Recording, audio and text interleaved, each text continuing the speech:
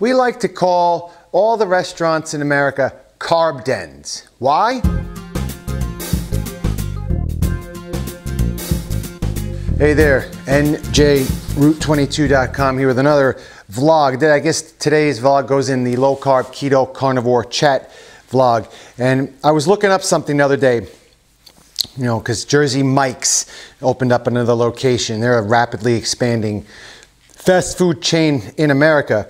And I was just wondering about how many restaurants are there in America. And I think the number is currently estimated to be around 700,000 in the United States of America. And that's formal restaurants, you know, fancy restaurants, plus this fast food and casual eating restaurants.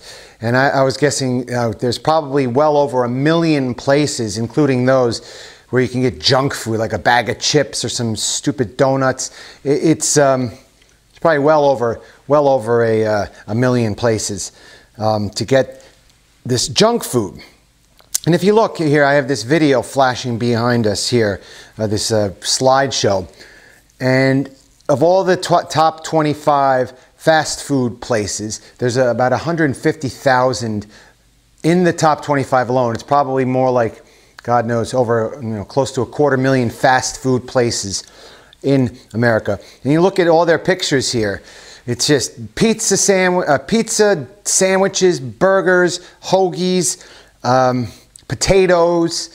It's just sugar, blood sugar raising food. And that's why I came up with the phrase Carb Dens, because it's really just like a drug den. But it's legal and people enjoy it and they don't question it. You get your fix. It's like you have to go, that's why they have these drive-thrus. So you can just pull up and get your fix and eat it. And it's like, you're literally addicted to them. They're carb dens.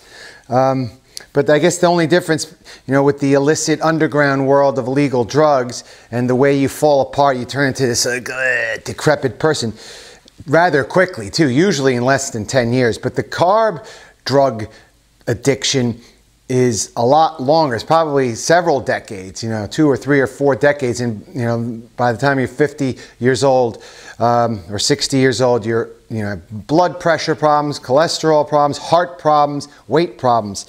It's just a different kind of slower damage.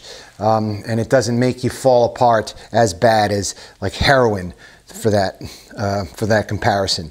So this is why I think when you look up like interviews with people who have successfully made the switch to a low carb or more in particular a carnivore diet, their most difficult experience with that change to a healthy diet is eating out. Like either eating out with others and people looking at you and saying, hey, what are you eating just meat for? Or you can't really find food that is either A, not processed with bad chemicals or animal fat, vegetable fats, and it's usually contaminated, and it's just hard. It's hard to, you look at a menu and you end up paying more for it too. So, I still suggest eat your own food. Don't go to these places. Don't get sucked into lulled by the ease of convenience. Just cook your own food. I'm telling you, burgers alone every day, you'll be fine. All right, if you like the video, hit subscribe and please follow me. Go to our blog, that'll help as well, NJRoute22.com, and I'll see you next video.